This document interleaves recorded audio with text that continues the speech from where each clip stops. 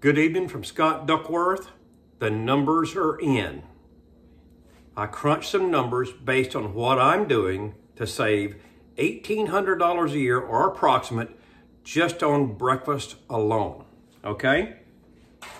And some of you are going to challenge me on this. And we're not going to get into what I'm taking for breakfast. That's a past video, so go check it out. All right.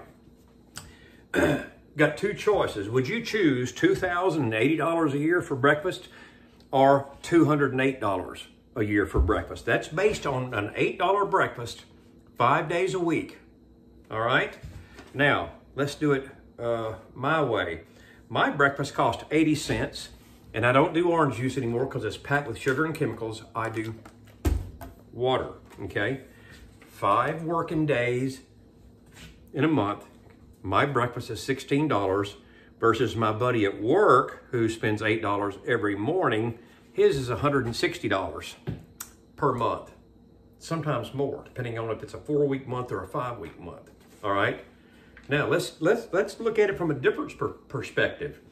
This was eye-opening for me. Okay, I got my notes because I can't remember everything. Okay, my way is approximately $208.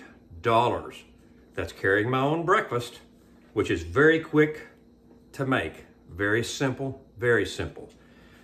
For my buddies at work, and some of them had caught on to this, $2,080 per year. That's that $8 breakfast every morning at the drive-thru, waiting on that order, and maybe they got it right and maybe they didn't. And guess what? They're getting orange juice, which is pure sugar, and here again, mine's a little bit healthier too.